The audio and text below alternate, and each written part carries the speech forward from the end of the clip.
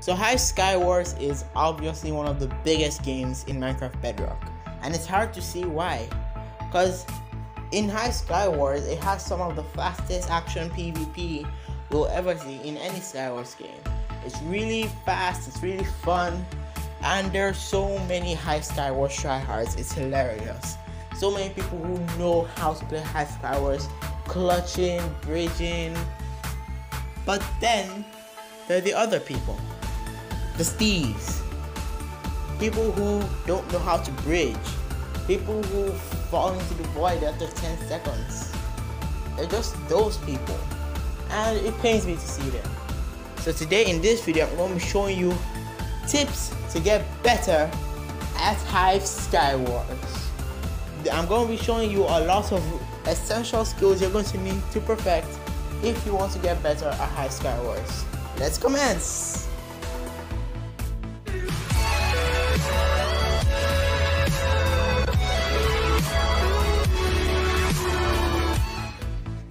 Alright, so there are 4 main skills you need to perfect in order to become a god at Skywars.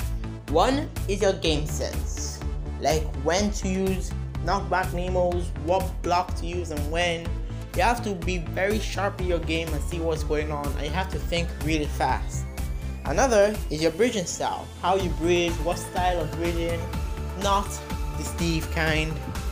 Another is clutching, which people say is not that important, but if you want to be a Skywars tryhard, you need to learn how to clutch. And finally, your PvP skills, obviously. So first is your game sense. It's how you think mid-game. You have to think really sharp and come up with plans for any situation. Say you're in chain armor. And a full diamond juggernaut starts running towards you. You have to use game sense to realize you're not going to win a one-on-one PvP. So the only chance you have of winning is either doing a bridge fight, where if you're lucky, you can knock them off a bridge, or you have to trap them. See? Game sense. You need to think of everything you have to do, not just PvP yourself out of every situation. Unless you're Technoblade. In that case, go ahead fighting.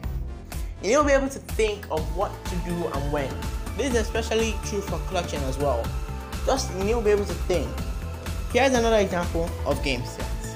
Let's say you see a full diamond person running towards you, and you have a sharpness 2 sword and an ember sword. You don't want to waste time hitting the diamond person from switching between sharpness and ember sword, do you? Well, that's actually wrong. Because if you had a lot of game sense, you'd know that ember swords and sharpness 2 swords do the same amount of damage to a full diamond juggernaut. It was stated in Potato Pie's video, you should go check him out, I'll link him in the description, that's just how it works. They do the same amount of damage to someone with full diamond. See? Game sense. You'll be able to think really fast on your feet in order to survive any situation. The next thing you want to get started on is your bridging style. Now, in Minecraft Java Edition, there are a lot of bridge styles, but in Minecraft Bedrock, there are so many bridging styles, it's unbelievable. But luckily for Minecraft Bedrock, it has some of the easiest bridging styles ever. It's as simple as literally placing the blocks as you go, as you can see in this video here. But there are many more ways to bridge. If you're using a computer, you can jump bridge, and that is much faster. If you're using a phone, you can still sprint bridge, and it's much faster. There are many bridging styles that you need to learn, because if you're a Steve bridging 1 block per 5 seconds, you're not going to get anything done, because I assure you, you're going to get shot off the map. So you just need to practice on your bridging style. Find a way to bridge really nicely. It's really simple. There's a wonderful tutorial for Minecraft Pocket Edition by Hydroborn20. I'll link him in the description. So yeah.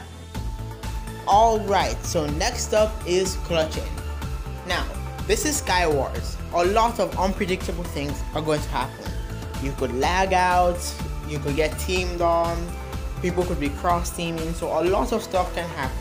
And you need to know what to do in every situation, like I said in game sense. Now, let's say you're fighting someone and you get launched off the map. You need to be able to clutch your way to survive. The two easiest types of clutching are the block clutch, where you place a block to save your life, whether it's by the edge of the map or at the bottom of the map or whatever, and the ender pearl clutch, where you throw an ender pearl to save your life if you've been thrown off the void, if you've been thrown into the void. The ender pearl clutch is a little harder than the block clutch, but there's a wonderful tutorial made by Pada iOS that I'll link in the description as well. He teaches you how to ender pearl clutch. Basically, you just need to aim towards the land. You aim towards the islands, then throw the ender pearl. It's as simple as that. Then there's the ender pearl and block clutch, where you throw an ender pearl and save yourself with a block as well. This is the much harder one and much cooler one. So you need to be able to clutch to be able to do well in Hive Skywars.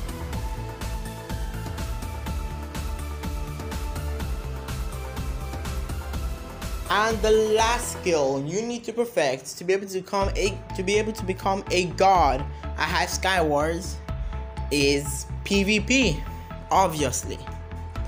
Now, this Hive Skywars, you can trap, you can clutch, but none of that's going to matter if you can't win a simple PvP.